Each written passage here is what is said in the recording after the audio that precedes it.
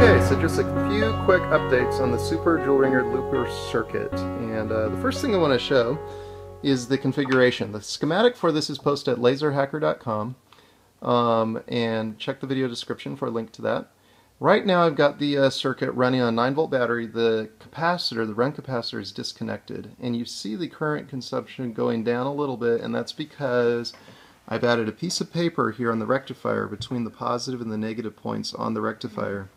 And that's just because I'm up here at the house and I don't have a resistor or a pot up here to adjust that. So I'm just using some paper, and when I blow in the paper, the humidity in the paper increases and I can control the resistance that way.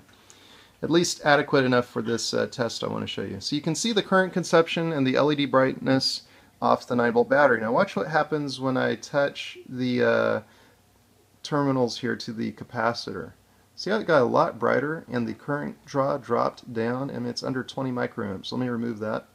You can see the current draw went back up and the LEDs got dim. I connect the run capacitor and it drops back down. It's almost, especially as it gets lower here on the current draw, it will drop by almost half.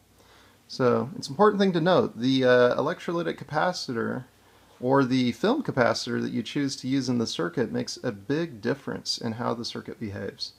So very important thing to note, and I think this demonstrates that effect very, very well. So again, without the capacitor, with the capacitor. Now this is a 450 volt, 47 microfarad electrolytic capacitor that's in the circuit. And I'll disconnect from the 9-volt battery here and let it just run on that capacitor here for a little bit. And I'll set up a few other experiments here with the circuit. I'll show it running in the super low, under 1 microamp run mode as well. So stay tuned, and at the end of this video I'll do an extended duration run time with a larger load as well. So yeah, let's carry on. Okay, so I just wanted to show this circuit running in the very low sub-microamp current setting. And you can see here that it's running along on about, let me get the camera focused, about half a microamp. So you'll run along on 1/4 to half a microamp when it's properly tuned up like this. Let me disconnect from the battery. So now it's blinking along on the film capacitor alone. And you can see the LEDs flashing along there. I'm going to increase the blink speed by increasing the resistance here. Give a little humidity to this paper. So you can see that just by blowing on the paper, I increased the humidity and sped up the blink cycle a little bit. So pretty interesting, very fun to experiment with. And definitely by far my record for running on a film capacitor. I mean, prior to this, this would never even have been possible. So increase the speed a little bit. So increase the humidity on the paper, and the circuit runs on. So I've got to get a better resistor. I'll get a pot on that so I can control all of that. But for now, it does give you a bit of an idea of how this thing runs on the low current setting. So, okay, so here's the latest update on the Super Jewel Ringer Looper circuit. I've got this thing down now where it's running very, very stable. I wound a new transformer core, and I was able to get this other one to work off and on intermittently, but I wound a new one, and it's definitely back at the previous performance where I can blink LEDs at half a microamp or less. And I can also run this larger LED bulb with great stability here. So let me disconnect from the battery pack here. I'm using the same 50 volt 10,000 microfarad electrolytic capacitor. So note the waveform on the scope as I remove the battery. This one is the most stable that I've ever created. So let me just put the battery out of the way here. So yeah, anyway, you can see that it's just very, very, very stable. So let me come up here and bring this out here so you can see it nice and clean. Very, very nice. I'm very happy with the current circuit. So check out laserhacker.com for the schematic.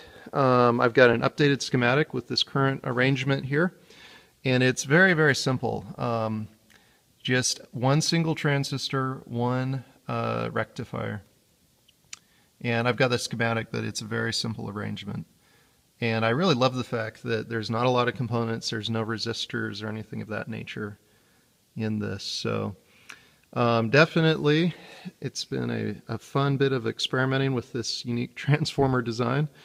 On this video later, I'll go ahead and I'll take apart one of these transformers. I've got one that it's a smaller one. It never really worked correctly, but I built it with exactly the same construction technique. So later on in the video, I'll take one of these apart and you can see how I make these.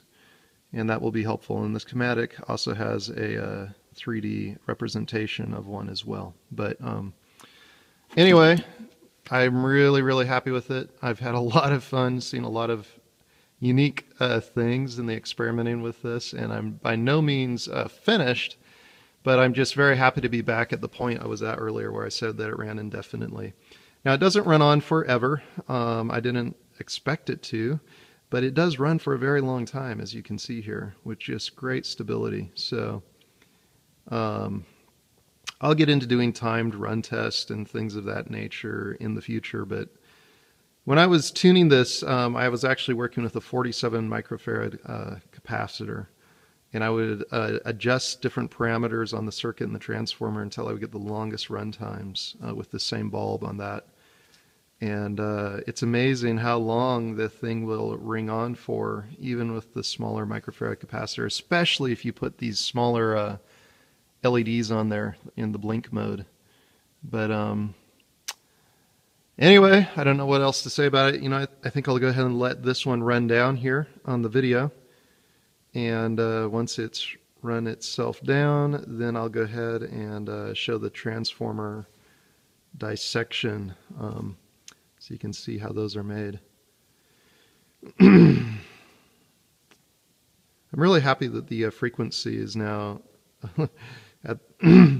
at a higher pitch so that it's not such an annoying ring.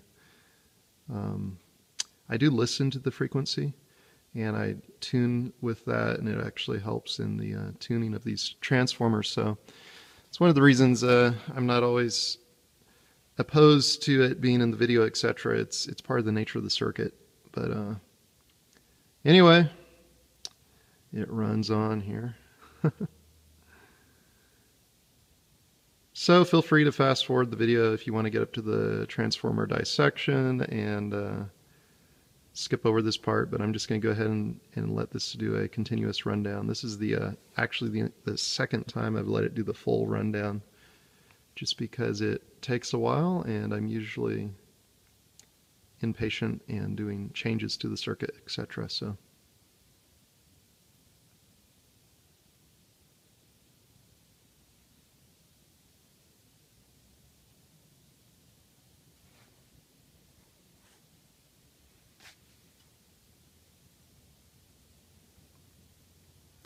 I guess I could say a few things about the transformer itself here while this is running. One of the legs of the transformer, one of the wires, comes up here, and I'm just touching it to the central screw shaft. And there's a lot of different things I've been able to do with this free wire. It'll run separated free as well. It's got a slightly higher current draw with it separated. I've also experimented with grounding both to the wire itself or to the wire as well as the pot core transformer. So that's definitely a point to experiment with. At this point, I have not tried different ratios on my primary, secondary, or on this third winding. That's really what I want to go into next. I want to experiment with this third winding. We look at the schematic, you'll see the nature of it, but I really want to experiment with different ratios on that. I also want to experiment with different lengths of copper foil tape. That will be a very interesting thing to experiment with as well. I do think that it's a necessary part of the circuit, although I don't know that for certain. And until I wind a transformer exactly the same without the tape and see if I can get this similar kind of performance, I just won't know. So a couple things I want to continue to experiment with there. So again, the wave, it's just so stable. Completely different than any of the other jewel ringer circuits I've made in the past, where the waveform just keeps tightening up as the circuit dies out. So anyway, I can see the intensity of the light has gone down a little bit, so I expect it will not be too much longer. If there's a slight interruption, I didn't anticipate the need of extra space on my iPhone here, but if this runs on too long, I may run out of space and have to delete some other video clips on the iPhone just to make room for this.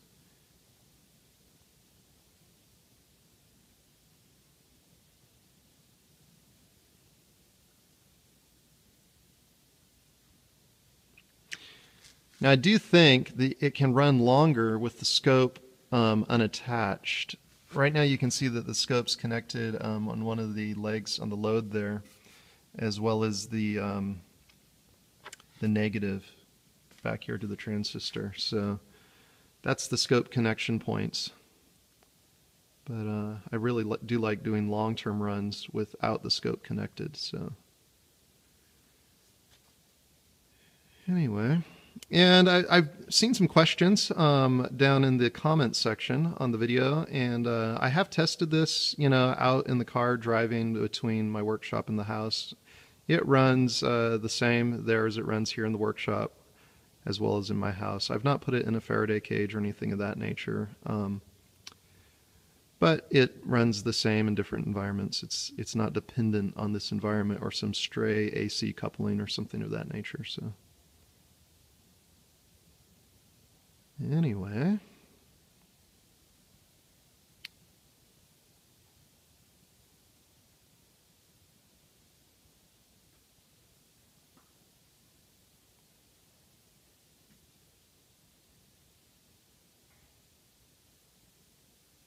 man, it's just so stable.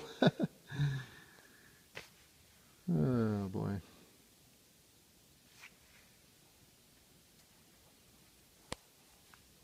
You can definitely see that the intensity on the bulb has gone down a few degrees less, so I'm assuming that the process will stop here pretty soon, but like I said earlier, if it doesn't, I may run out of space.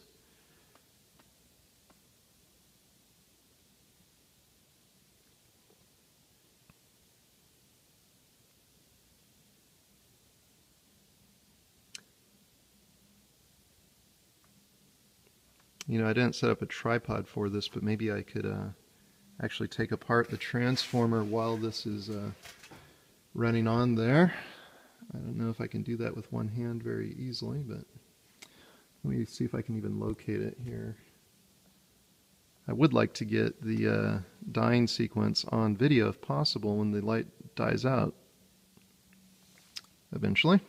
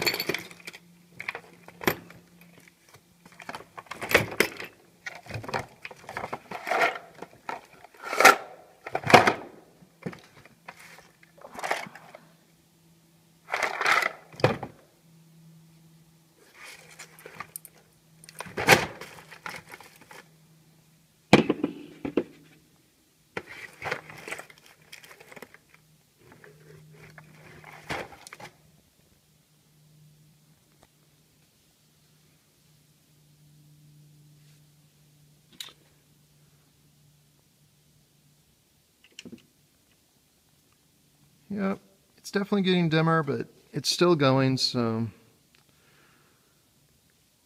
I'll let it keep running here. Just looking around to see if I can happen to find that other transformer that I want to take apart and do that while this is going.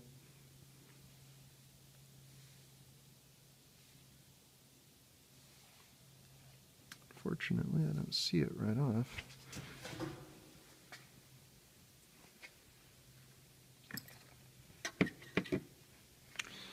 Alright, I located it. So It's this little guy here. And I don't know if it's the nature of the ferrite in this one or what it is, but it just never worked that well. So I'm going to go ahead and take this one apart and show you the construction. So the LEDs are just barely glowing here, so I'm going to go ahead and keep this rolling. It's definitely getting down to a lower voltage now on the capacitor. You can see the waveform is just staying very stable. So one of the nice things about this particular circuit. So anyway, there, it died. Very good. So I will switch over to the transformer dissection portion. Okay, so as I promised, a dissection of one of the transformers. So this is one of the smaller units that, because of the ferrite or winding ratios or wire gauges or whatever reason, it did not work correctly. But the construction method is exactly the same as I did on the larger ones. So you can see here that this is the outer, what I call the third winding right here. And I'll go ahead and begin by getting this off.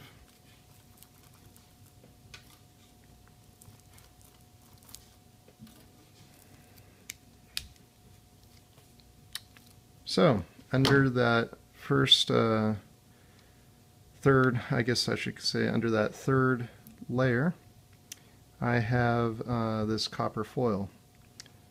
And the copper foil's connected, unfortunately I broke it off, but it was connected right here to this wire. So you can see the solder there where that was connected. Let me go ahead and get the copper foil off.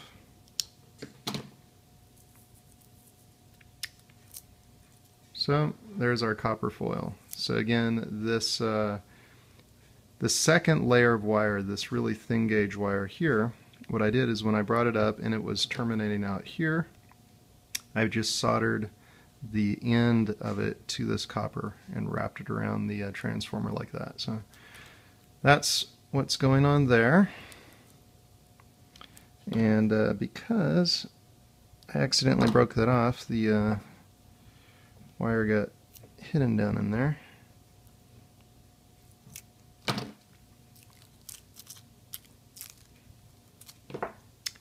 Alright, so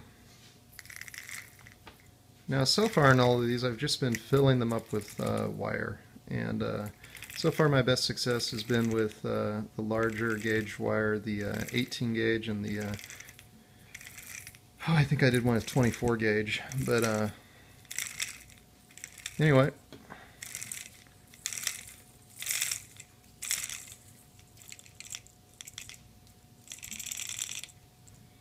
So you can see that I'm getting down here to the bottom, and that's where this winding right here started. So that brings me to the first layer. So unfortunately I thought I hit the record button and I did not, so let me just show this again.